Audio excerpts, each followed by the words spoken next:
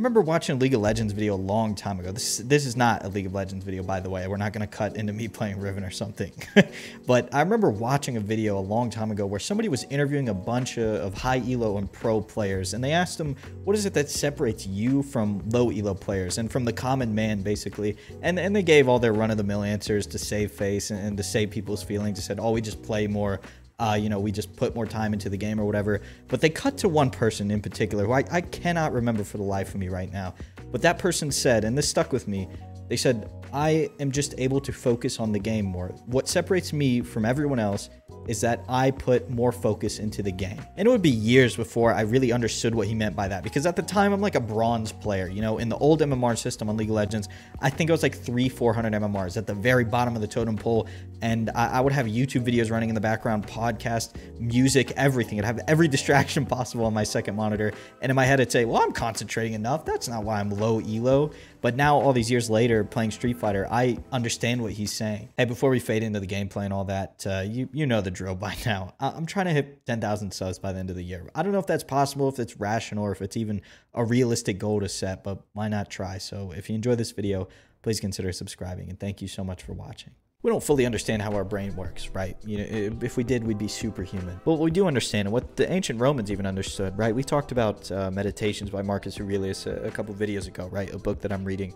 What they even understood thousands of years ago is that distractions take your focus away from what you're really trying to do. Distractions are the enemy of progress. It stops your learning. It stops everything that you're doing. They're obstacles that you put in your own way. If I could just read you a quick quote from Meditations, Marcus Aurelius says, "Do external things distract you? Then make time for yourself to learn something worthwhile.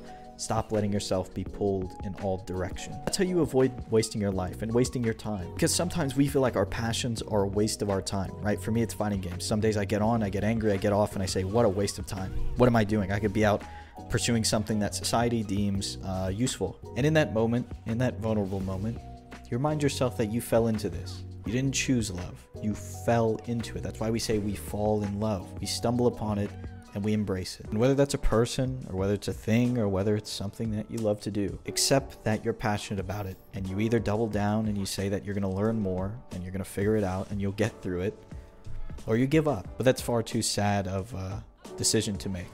So for me, I'm going to double down on this YouTube thing and on this fighting game thing, and we're going to learn. And now that we can accept that, let's talk about what our barriers to learning are, our distractions. I think some of them are definitely physical. Some of them are tangible and we can control them.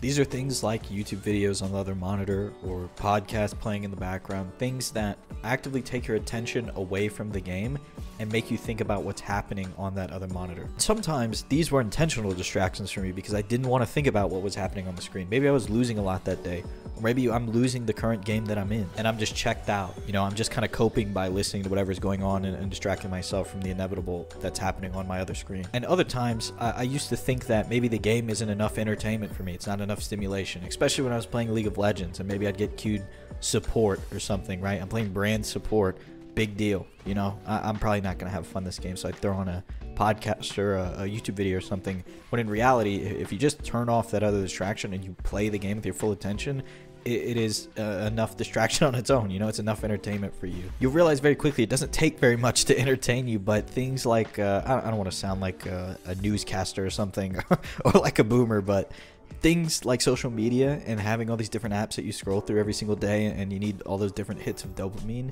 make you feel like you crave more and more entertainment than you actually do. And it's okay to admit that. That's the first step to sort of getting over it. I think when people bring that up, they bring it up in a very negative connotation. You know, older people will bring it up in very negative connotation, your parents and everything like that.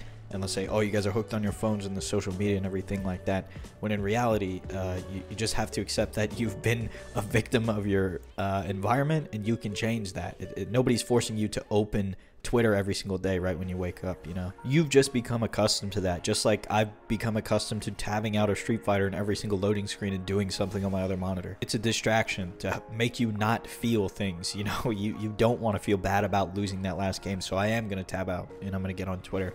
Or I don't want to feel anxious loading into this next game, so I'm going to tab out and get another dopamine hit before I try and play this game. It's like hitting a vape or something, you know, you just need that next hit to get you over. Now I kind of want to talk about the things that you don't have as much control over, at least not yet. These are more mental things, more emotional things, stuff that you don't pay attention to. You just feel them. They just come upon you, and you sometimes feel the need to act on them. But an exercise that I learned from some like self-help YouTube video that really helped me out was just paying more attention to these thoughts when they come to you, you know, negative or positive. Like in this moment, why do I feel so angry or sad or, you know, disappointed, and vice versa? You know, what about this moment makes me so happy, and how can I recreate it? But it's mostly about thinking about these negative thoughts and turning them into positive thoughts. Because anytime we get angry, there's an alternative, which is to just be happy.